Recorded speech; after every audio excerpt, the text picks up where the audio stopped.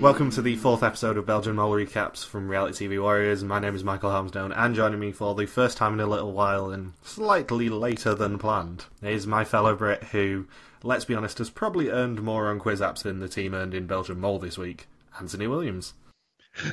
Good afternoon. Only just, it has not been a good week. It has not been a good week for either the Belgian Mole contestants or the lady who uploads Belgian Mole for us or me on the quiz apps. It's getting really frustrating. It's getting really hard. I've got a target I want to cash out on, and I thought it was like days away, and it's now drifting off into the distance. I may have to reevaluate. I cashed out a few days ago, and I think I've played 6 games of Cash Show and won 4p. Sounds about right. It's wonderfully appropriate because we're recording this just after 12:30 on Saturday finally, and we've both just played Cash Show and got to about question 7 or 8. I went out on question 6, so I earned no money again. Yes, rubbish. Don't do it. I am getting to the point of giving up. I think I might get another couple of quid and then that's it. I'm done. It's so annoying because I just want money. So, how have you been over the past 8 weeks or so? Yeah, I've been pretty good, thank you. Life's not too bad. I've been thoroughly enjoying my first season of Belgian Mole. I'm really getting into it. It could be by the end of this season, it may well have overtaken and become my favourite version. Yeah, anyone who loves Logan will potentially be missing him, but Ant is the perfect replacement because Ant watched Dutch Mole before Logan did. Ant used to watch it with me. And, Ant, I think, has as bad a record on this sort of show as I do. Oh, I'm terrible. And I love it. I'm getting good with Dutch Mole. I'm terrible with Belgian Mole.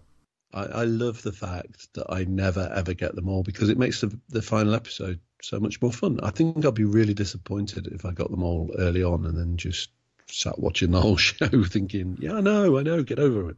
It's the exact same feeling I have whenever I watch a Belgian Mole finale, of going into it going, oh, I think the person who ends up winning is the mole, and then me just sitting there going, are you kidding me? Is this happening again? Oh, for crying out loud. Because that's happened both Belgian Mole seasons that I've watched. I am notoriously bad at this. Yeah, I'm really bad, and I think I'm particularly bad at picking up on things that are there to throw me off the scent. So I'm sure we'll come to it this week, but I have more suspicions this week, but I'm pretty sure I've been led to think that they're the mole, so which I'm fine with. I don't mind. I'm not bothered. In the first 3 weeks, who were on your suspect list? Mine's not really changed much. I've been high on Lloyd from pretty much day one, to be honest. And me and Logan basically discounted him. Yeah, which was interesting. Which is what I'm saying. I strongly suspect I'm being drawn towards Lloyd, but he just seems to be doing some really odd stuff, so I don't know. Having said that, Lloyd is on my suspect list this week. There's 3 people on my suspect list, 2 new people. Or 2 more new people. Okay. Are you still high on Steve? I am. Steve is still my number 1, because he just keeps positioning himself in the best place to sabotage if the games weren't going badly already. You see, I think the opposite this week. I thought he was in a really bad place to mole, but okay. So previously, Steve knew nothing about popular music, or literally any music actually, let's be honest. He knew nothing. It's dreadful. Pieter got thrown around on top of a car, Lloyd and Baja got drunk before everyone negotiated to take a piece of the pot with them to Mexico City, and it was Jeffrey who missed the flight and got executed. Was he anywhere on your list? He wasn't, no. I found him deeply irritating. Yeah. Interestingly, I think this previously had a hint. Okay, go on. Because every single week you watch the previously on Belgian Mole segment, and the last person shown is always the person executed. They always finish with the red screen. They didn't this week. It's the first time I've ever seen them not do it. Mm-hmm. Because Pascal was the only person after Jeffrey. Yep. So Pascal, by default, is now on my suspect list, as well as, sabotaging the luchador task. Okay. Interesting. Yeah, Pascal's kind of hovering around for me. The logic behind it for me is that they love to have a hint of the one person who can never be executed. It's way more prevalent in the Dutch seasons, but they love to have the hint of the only person who can't go home is the mole. Mm-hmm. So to have the mole be the only person who can't get executed after the person who is executed maybe is a little hint. I don't know how flimsy that reasoning is, to be honest, but... Yeah, could be. Yeah. Okay. There was also a bit in the previously that I thought was significant, which was the bit of Lloyd throwing the briefcase away. I didn't know why they needed to include that bit. So, And we find out that Mexico City has 24 million people. that's a lot of people, isn't it? Which is a lot of people. Considering I was having a conversation at work this week about how Beijing has about 20 million people, that's ridiculous that Mexico City has even more. Yeah. And you could kind of see it in the scenes. It's a crazy place. And in the first game, Gilles is initially looking for two art lovers, and they nominate Steve and Katrine as the two old people. I thought he was talking to us right then. I was like, yeah, we love art. Not anymore, he's abandoned us. Yeah, we did love him until he decided to leave. I'm a Rick fangirl now. And the two old people can then go to the nearby art museum and study a projection of a massive Mexican painting for their part of the challenge. And the other five must, using Steve and Katrine's help, identify the 4 parcels which they must deliver within 2 hours. However, there are 46 parcels around the fountain in the park, and they must solve 4 puzzles, and in giving the correct answer, Gilles will give them a part of the painting that Steve and Katrine can see in order to identify which parcels need delivering. If they're correct, they get an envelope in return which contains €1,000, and if they're wrong, well, they get an abandoned building and potentially stabbed. And this is one of the things, right, that I wanted to talk about, is that this impresses me so much about this show, is that they go to so much effort, that there's 46 potential locations, and each of those addresses have to go somewhere, right? It's not like they just make up an address. They're all real addresses. 46, and there's only 4 of them that actually lead to the prize. It's like, wow, it just blows my mind. They do everything on such a big scale in this show. It's brilliant. And in theory, they actually have to have people situated at all 46 just in case. Yeah, exactly. Yeah, there's got to be some destination where otherwise, what's going to happen? Like you said, they just go off into some shanty town and get stabbed or something. So yeah, it's just so cool the way they do that. I think I love Belgian Mole for different reasons than I love Vidum. Vidum I love because it is all about sort of the game. It's more modern Survivor. Whereas Belgian Mole is proper travel log, ridiculous scale. We know exactly what we're doing. Yeah, absolutely. As friend of the podcast, Bindles put it so beautifully, it's the Hammerots of Mole seasons. Because they love doing crazy stuff. Yeah, and they just go for it. Everything's just really well thought out. So in the first puzzle, Lloyd and Pieter must move 2 matches from the number 5008 to make the highest number possible. And this is another Gilles de Costa dick moment. I'm the smartest person in Belgium. Because not only did they get this one wrong twice, Gilles ends up having to explain it. Yeah, I mean, this was just ridiculous, off the scale difficult, right? I mean, it's hard enough to do. And then you've got the whole, oh, and by the way, you could have just done it upside down. It's like, what? That's never going to happen. But the whole mechanics of this game were just ridiculous. That you've no idea whether you've got the answer right or wrong until like an hour later when you've been there and back to find out it's the wrong location. This is just evil. It's an evil game, and also this puzzle compared to the other 3 was ridiculously hard. Yeah, but what's clever about it is on the face of it, it looks really simple. So I do kind of like that. But yeah, I don't think they were ever going to get that. The other 3 are definitely doable. This one, really not. So initially they picked 9,900, and the bike is really not that responsive. With all that traffic, I was like, oh my god, they are so going to hit something. And in the second puzzle, Yoka, Pascal and Baha have a world map to piece together, and must work out which of Brussels, Cape Town and Sydney is the closest to Mexico City. And Yoka basically screws this entire game by getting her shoelaces out. Yeah, very clever. See, there's only been 1 week when she's been in my suspect list, and that was the first week when we didn't really know much about her. She's playing far too hard to be a mole right now. Yeah, I totally agree with you. It's not even that she's just being like over enthusiastic and screwing things up. She's actually playing quite smart as well, isn't she? She is 100% my win pick for the season. Yeah, it wouldn't surprise me at all. There's no one else I can see having any sort of winner's edit unless someone bumbles their way into the correct mole. Yeah, no, I think you might be right. And Katrine refuses to hang up the phone so she can eavesdrop on the 3 of them. Yeah, which I thought was quite smart. So this was the one part this week where I thought, Steve was being a little bit suspicious, which is why does he want her to hang up? What benefit is there to not hear what's going on at the other end? But then I was thinking about that, and if you were the mole, why would you say that? Because why would you draw attention to yourself? I don't know. It was odd, but it didn't feel like moling enough to me. The reason that feels like the mole position for me is there's two main sabotages you can do, really. One is getting the puzzles wrong, and one is getting the painting wrong. Mm-hmm. Or not leading people away. So Steve and Katrine were in the position, assuming Steve's the mole, which, let's be honest, he is. Spoilers, he's not. He will know which four are correct. Okay, yeah.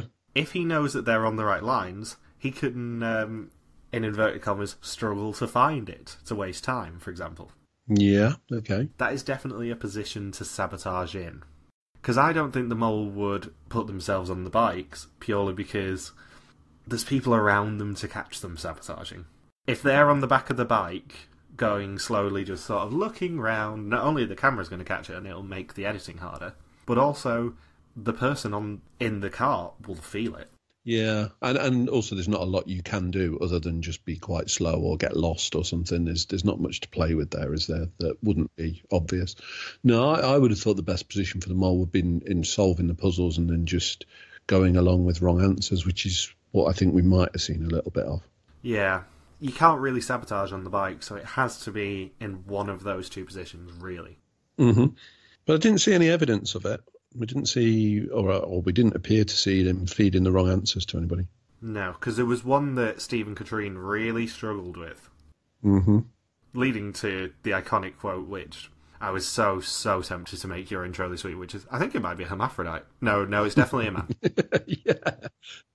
And in the third puzzle, they are given 5 banknotes, which is 1,000 Mexican pesos, 200 South African rand, 500,000 Vietnamese dong, 20 euros and £5, and they must rank them from high to low. This was the bit where I thought there was some odd behaviour going, because they came very, very quickly to an answer based on, I can't remember what the Vietnamese currency is called, but I'm pretty sure it was worth this when I bought a Visa, and they just go along with it. It's like, surely you'd want to fact check that. And it's not like, they're not allowed to go and ask people stuff. Surely they could have just got a smartphone off someone and just looked them up.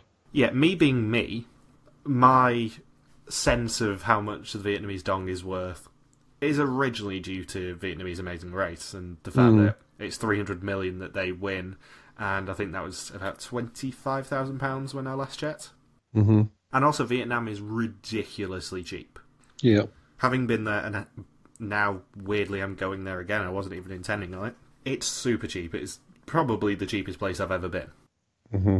So you kind of have to put Vietnamese dong quite low. Yeah. I think that would have been my instinct because, everybody knows there's squillions of them.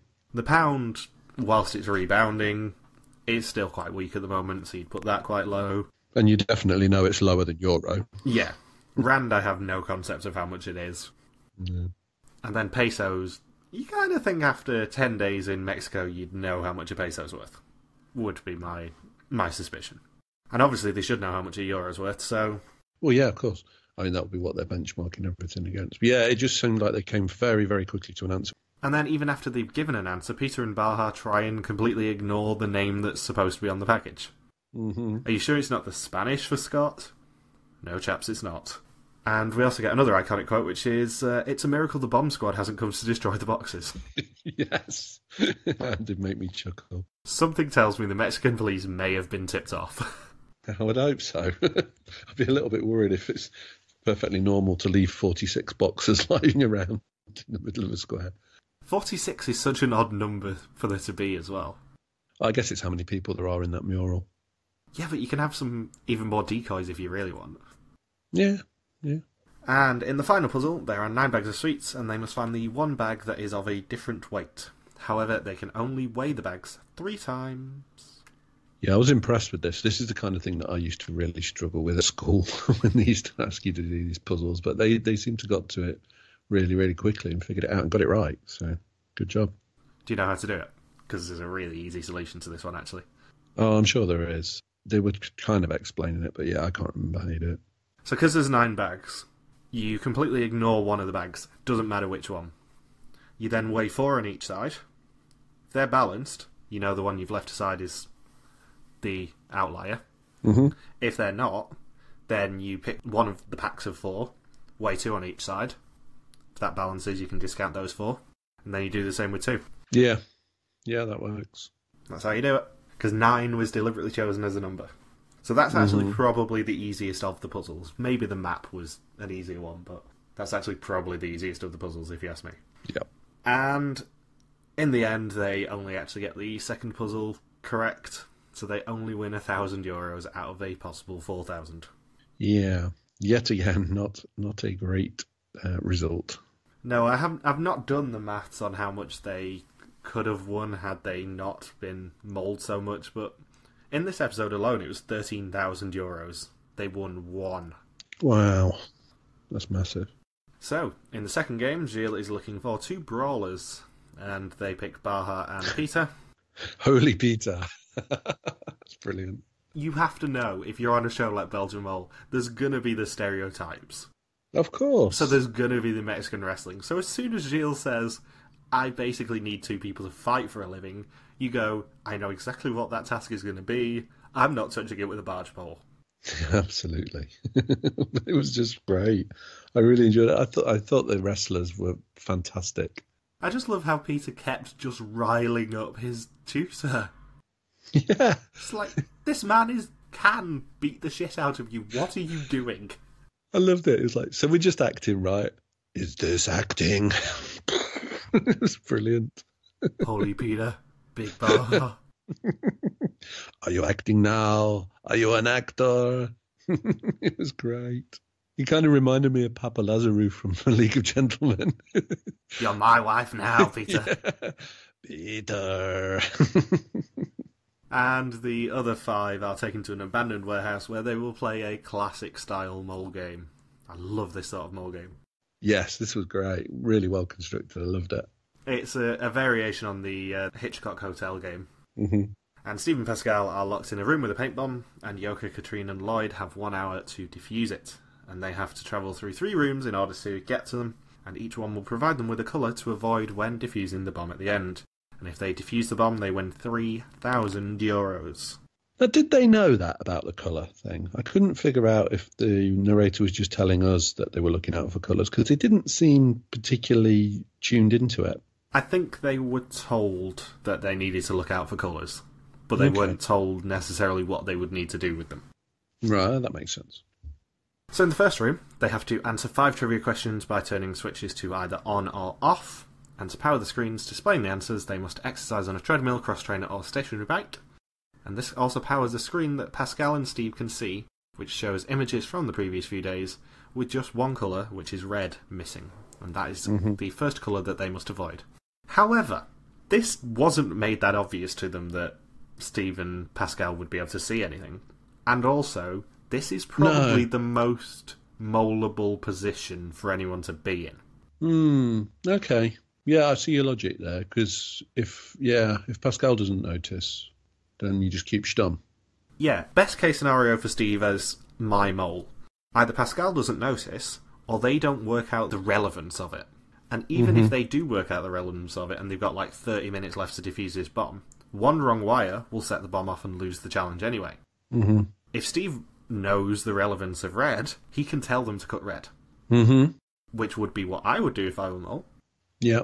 Because it's the one colour where actually no one other than those 2 knew it existed. Yeah, that makes sense.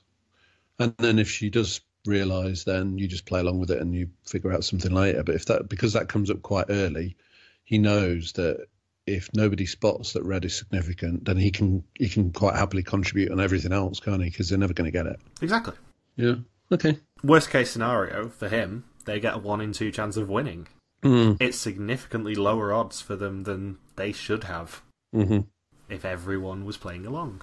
Having said that, the other one of my main mole suspects this week was in the room with him, so it could easily be Pascal who was leading Steve along. Could be. Or it could be the people in the other room who have my mole suspect who are just really bad at doing stuff. They're really bad at doing stuff, but logically I don't think they would pick another young mole. Well, I don't know. You see, they're double guessing you there, aren't they? You're immediately thinking it's not another young mole, so when better to have another young mole? They are, but they've had 2 on the run. Both of the previous 2 moles have been under the age of 30. Okay. That's what I'm saying, is that I think I'm being told to think it's Lloyd. I'm second guessing myself. There seems to be an awful lot pointing towards Lloyd, and I don't think it would be that obvious. So I'm putting it out there that if it is Lloyd, I've said I've spotted him, and if it's not, I've said that's because I'm not supposed to. There is a subtle clue for Lloyd coming up, I will say, that I didn't spot or didn't know about on my watch of it last night. But okay. I saw someone point something out on Reddit, which is in the vein of mole clues and does refer to Lloyd. Okay. And in the second room, Lloyd does get to play a Lucha Libre game on the PlayStation, and if he wins, he gets 5 extra minutes on the timer. If he loses, they lose 5 minutes off the timer. And Katrina and Yoka can spend that time searching the room for clues, leading them to the piano, and once Lloyd loses, they get the 3 keys which they must play to get out of the room. And when they play the piano, Time of Your Life plays to Stephen Pascal, leading them to know not to cut the green wire. Mm-hmm. Now, the moleable position in this one is Lloyd's. Because the longer he spends playing the PlayStation, that's wasting more than 5 minutes. Yep, exactly. Best thing to do in that case is to just immediately try and lose. Yeah, but I don't know. Do you think that way when you're in the moment? Because you're thinking, oh, I should win this and we'll win 5 minutes. I don't know whether you're thinking, oh, just sacrifice it and we lose anyway. I don't know. It's kind of like taking the lower offer, that is, isn't it? It might be strategically the right thing to do, but it's not going to go down well. Yeah, the difference is if Lloyd loses the game, he doesn't get death threats on Twitter. And she's subtly hinting that a guy in the year above me at school was on the chase this week and took the lower offer, and boy did he get some comments. It's only a game, guys. It's only a game. I occasionally try and point out some of the best rage tweets from the Chase hashtag to people when I'm discussing the Chase, because it's just a wonderful phenomenon. No other show in the country has that much vitriol for contestants when they do things. It's wonderful. I'd love it if someone ran some stats and found out that actually you're more likely to win anything if you take the lower offer. But there you go. Because given at that stage, you haven't actually won anything anyway, so what does it matter? See, if it was me, and if someone had got back before me, I would consider taking the lower offer just because it gets you an extra step in the final chase, but also it's another brain. If I was alone, though, I wouldn't want anyone taking the lower offer because I would want to play on my own because I'm much faster doing quickfire without buzzing. Yeah, I've always said that. I think your 2 best chances of winning are all 4 or just 1. I would love to be alone in the final chase if it was me. Yeah, that's the way to do it. As well as the fact that I'm really selfish, let's be honest. Yeah, you don't have to split the cash then.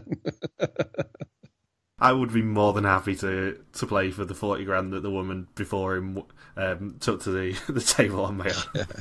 Yeah, that would be fun. So in the third room, they must use a magnifying glass to find 2 miniaturised questions on sheets of paper in the room. Where is the White House, and what colour is the odd one out in a sequence of colours? If they get the White House answer correct, they can leave the room, but answering blue lets them know not to cut that wire. And was it just me, or was that just not like the classic trick question that everybody should know the answer to? That's like the old, if red houses are made of red bricks and blue houses are made of blue bricks, what's a greenhouse made of? Glass. It's like, where is the White House? It's in Washington. That's the answer. And they don't work it out until it's too late, basically. No. And again, who's the person who's not working it out until magically, when it is too late, he suddenly remembers what the answer might be? That was too obvious, though. That's what I mean. That was more obvious than Steve's moling last week, in my opinion. Regardless of the fact that I've suspected Steve from week 1. Steve at least was trying to be subtle last week, whereas Lloyd really wasn't. Yeah, you're probably right. And yeah, Steve and Pascal get the memorial paint bomb. And no money's earned for this challenge again. Another one, no money.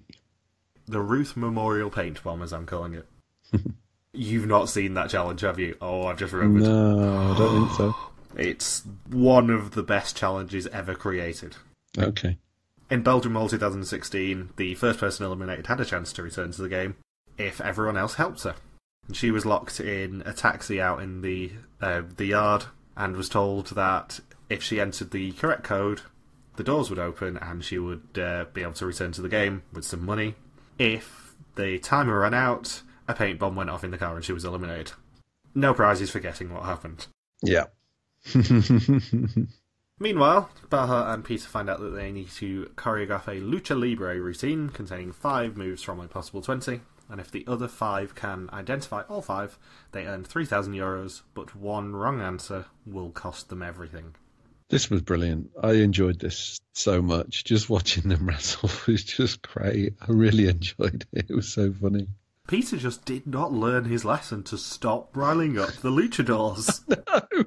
No.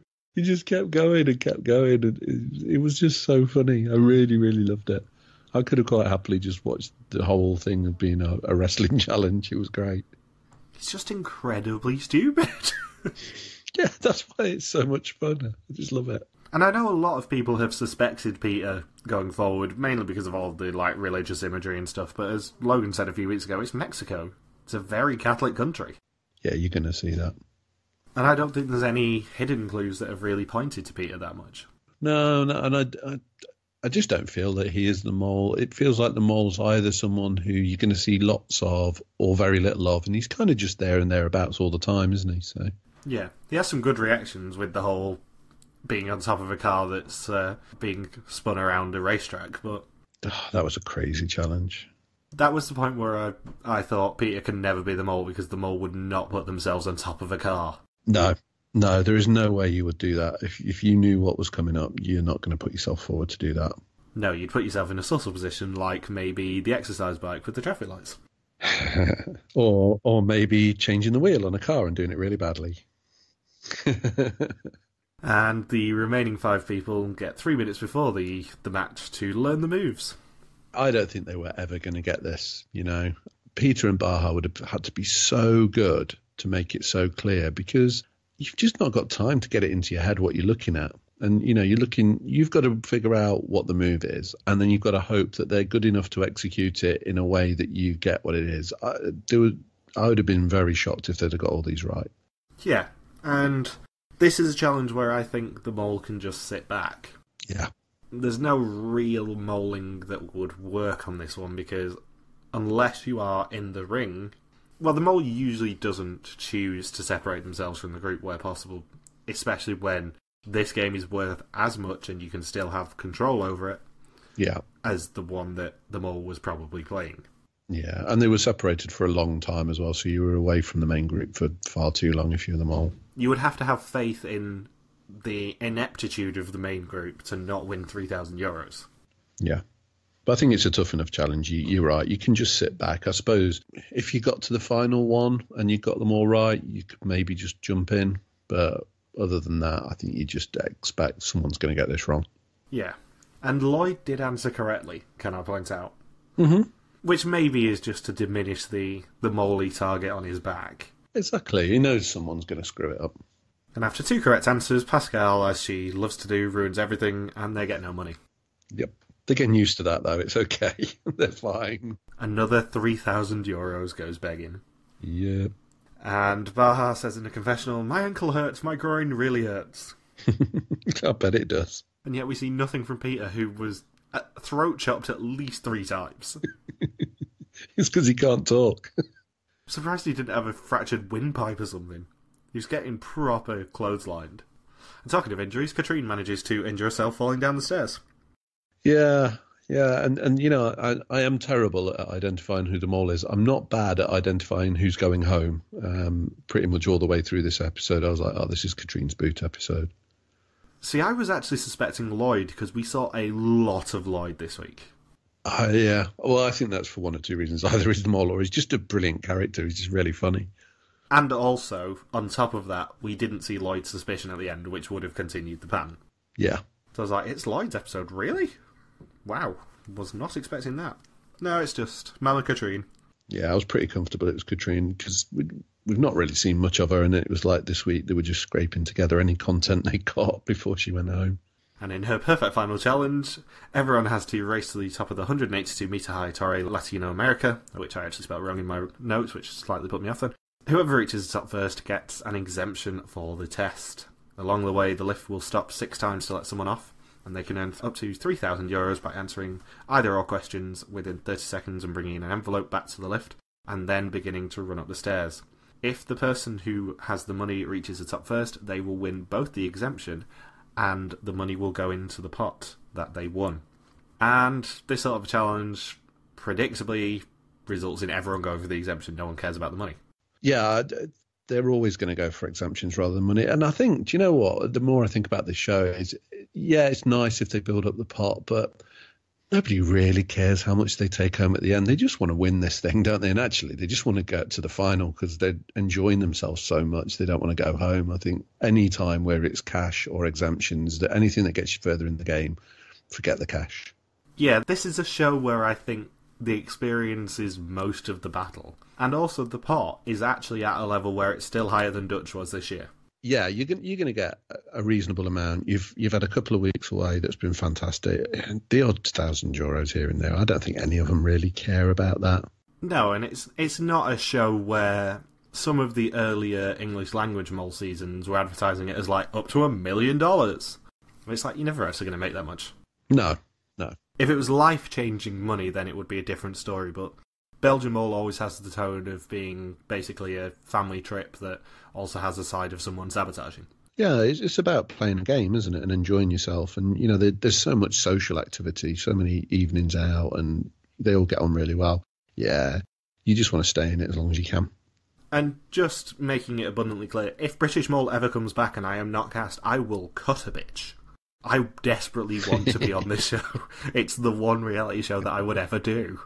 And yes, that includes Amazing Race. I wouldn't want to do Amazing Race because I'd be crap at it.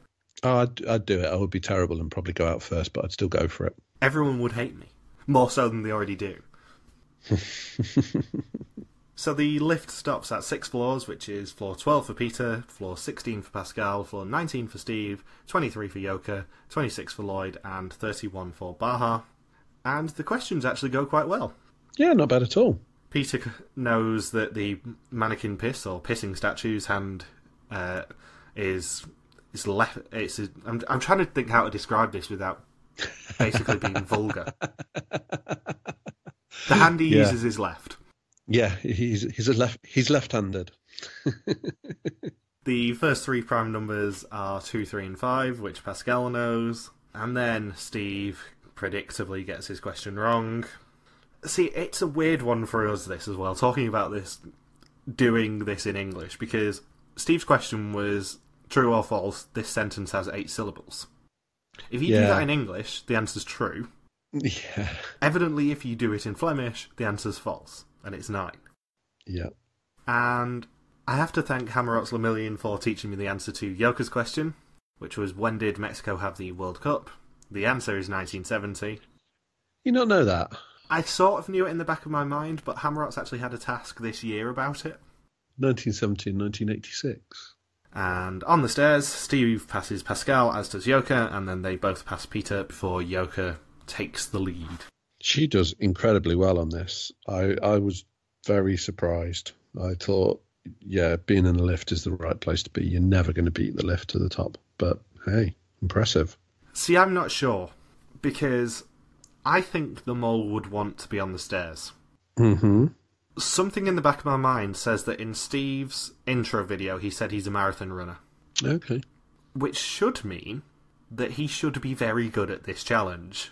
Well, he wasn't very good on the bike either, was he? Exactly. He does some sort of athletic pursuit. I can't remember what it is. I think it's a marathon runner.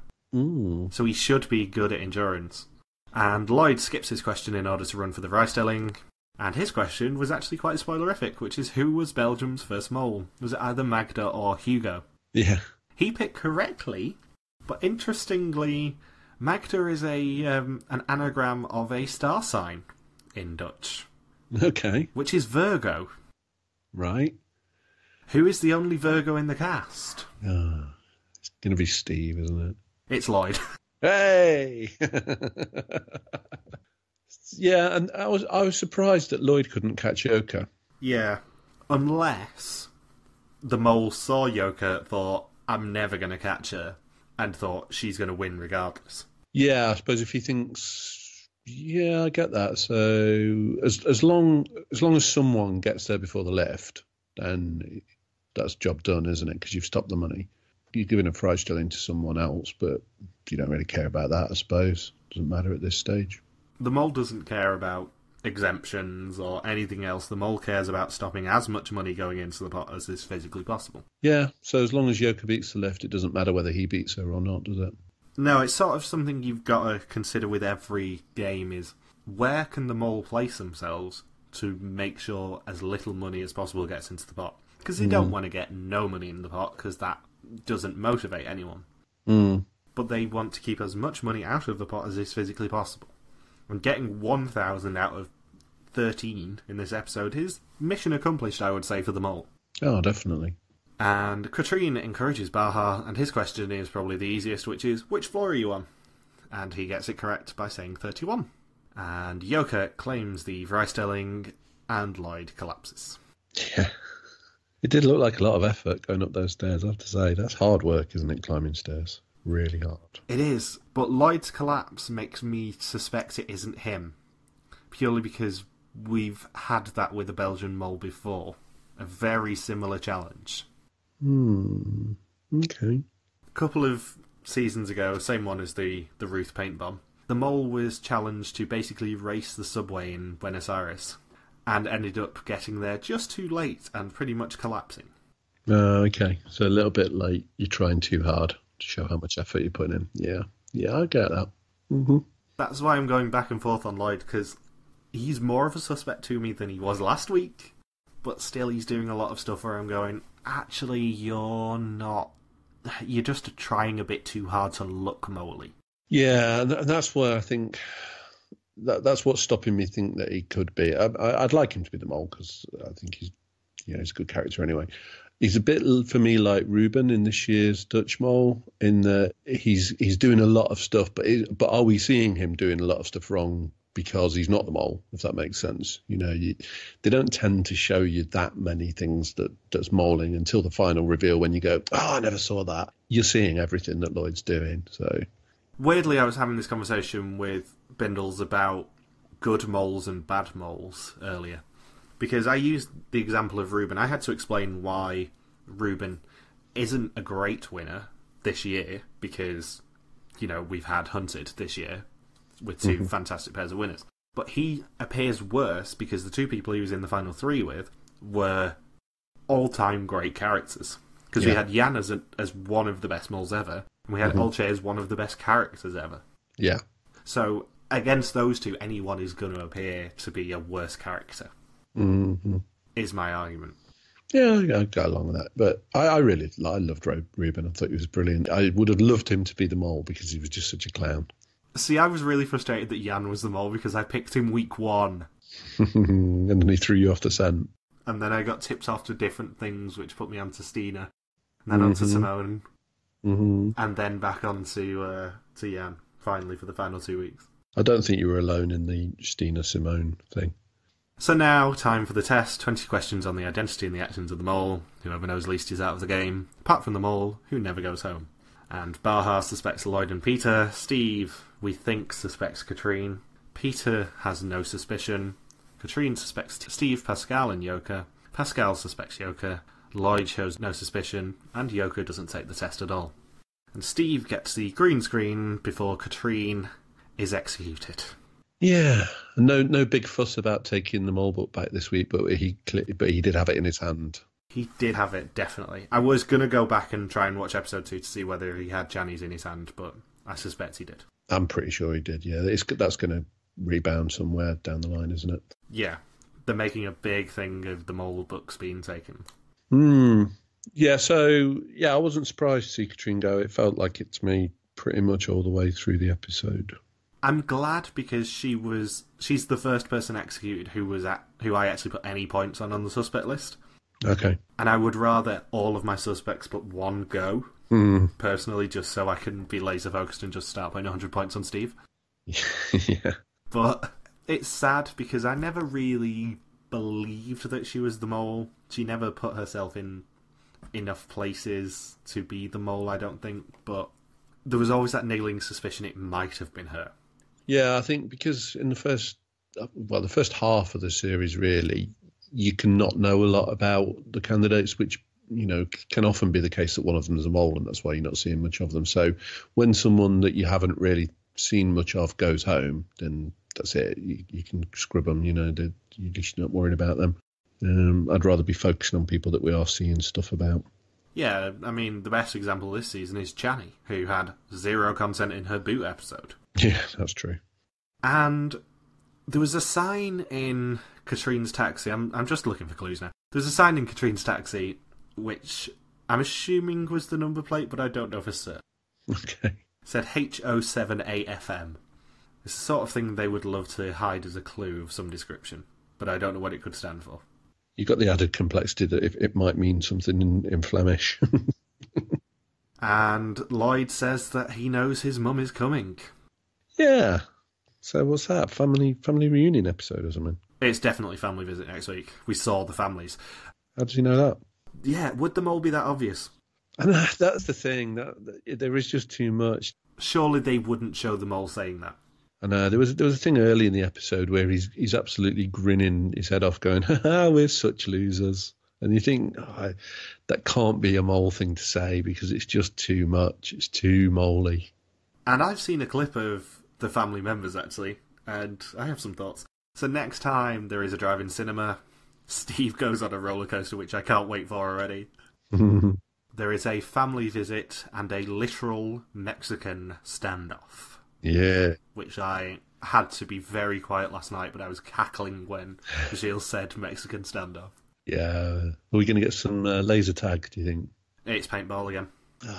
Much prefer lasers. It's 100% paintball because there is a clip that they have released of everyone wearing paintball masks this time. Okay. Not just Joker. Okay. It looks like it's all family members apart from Steve. Peter's is definitely his brother, because they look identical. Pascal's looks like her son. Lloyd is his mum, definitely. I think Yoka looks like his sister. Steve's definitely his wife. I think Baha is brother. Ooh. You'll see what I mean when we finally get the episode, but seriously, Peter's brother is the spitting image of him. You cannot mistake that they are related. Excellent. And I can't wait for them to go on roller coasters.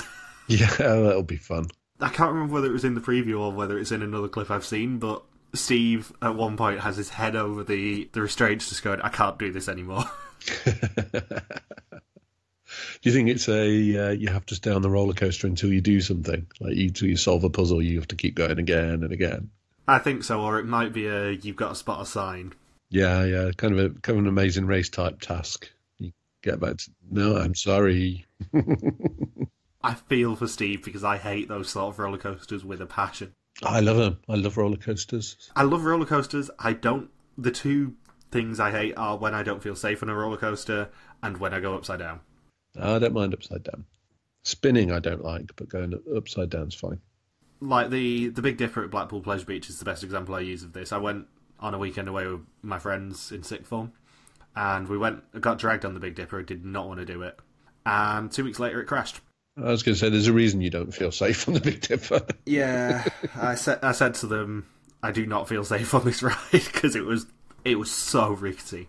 And then 2 weeks later, the news came out that actually 2 of the cars had crashed.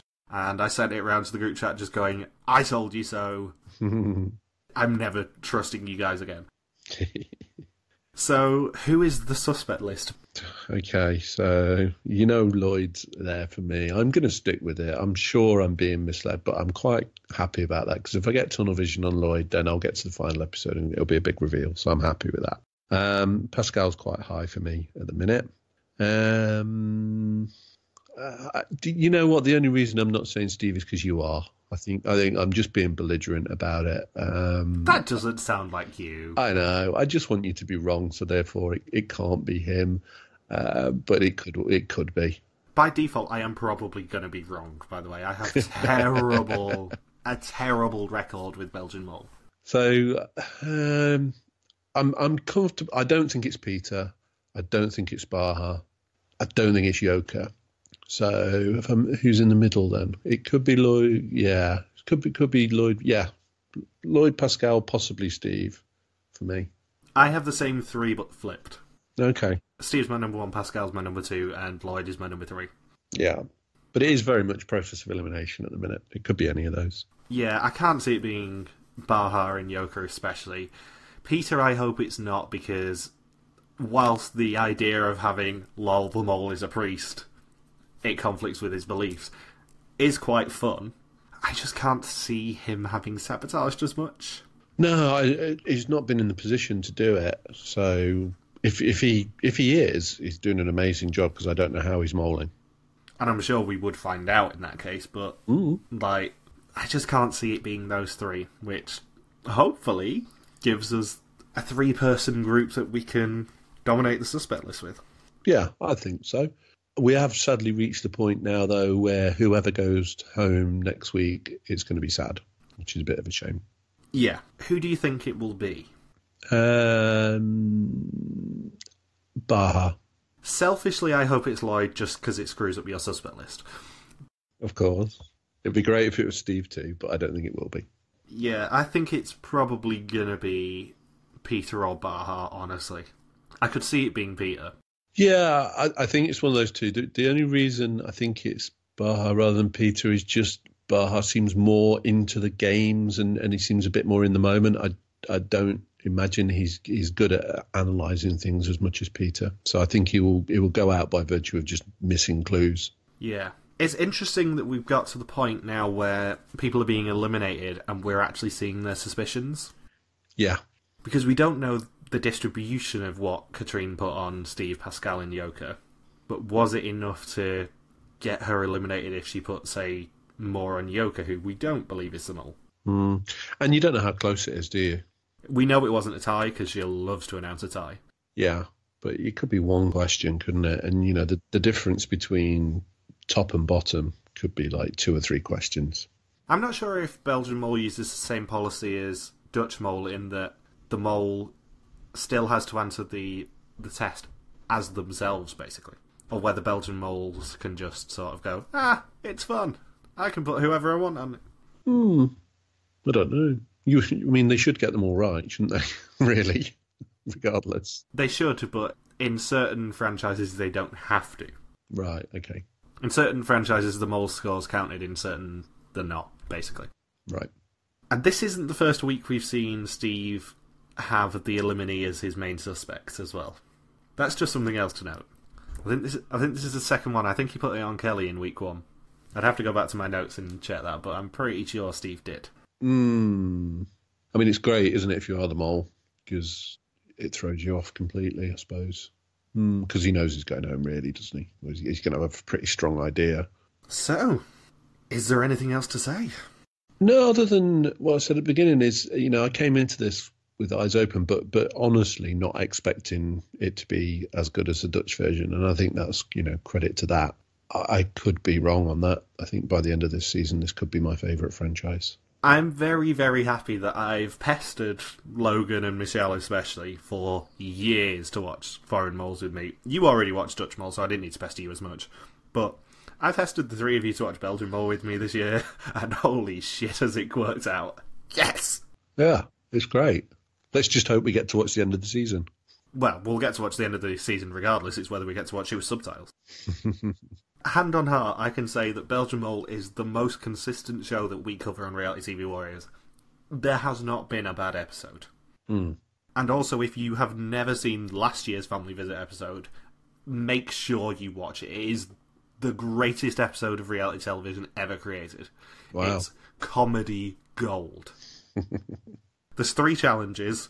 Drunk museum heist, ostrich Scrabble, where Gilles gets to just slam people down, and then swimming with sharks and a family puzzle game. It's the best. Maybe I'll check that out. But yeah, it's consistently the best show that we cover, I think. And I look forward every week to watching Belgian Mole, so I'm glad that we have finally broken you guys down enough for us to podcast it. Yeah, and I think our usual plea to anybody in the industry is, why is there not an English language version of this show? Please, somebody make it happen. Why is there not an English version of this show again? I desperately want to be involved in a UK Mole. I know. I don't care about any other show that we cover in terms of it coming over to the UK. I want this show. And also our usual plea of, if there's anyone in Belgian production involved, please get in contact with us. We love all that sort of stuff, and if you want to send us tickets to Café de Mole, I'll happily take them off you. Or alternatively, the apparently live finale they're having this year, I'll happily be in the audience, won't understand a word, happily be there. Yep, me too. And also one other thing that I haven't mentioned in the previous week's podcast, but thank you to you for actually doing our intro music. Oh, yeah. Yeah, you're welcome. I've not actually drawn attention to the fact that we do have the Anthony Williams cover of the Dutch Mole theme as our theme for Belgian Mole podcasts. Yeah, it is very rough, I'm afraid, but it'll do. Yeah, it's good enough. I don't care. It'll do. Better than me trying to stumble my way through doing it.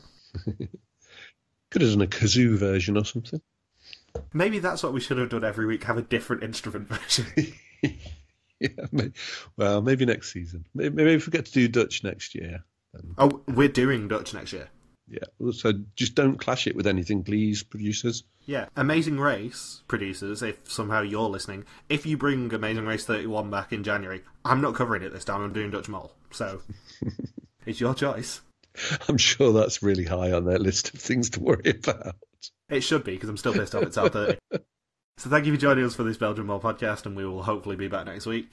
If you've got any questions, feel free to contact us on our Facebook page, Reality TV Warriors, on our Twitter account, RTV Warriors, or our own Twitter pages, MJ Helmstone for me, and Bullsboy for Anthony. See you next week.